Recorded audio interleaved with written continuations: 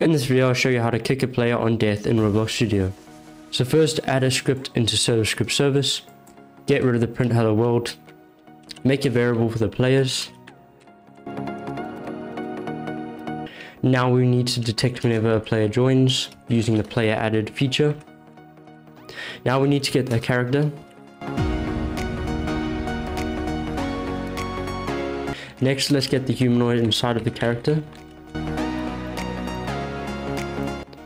Now we can say humanoid.died connect function.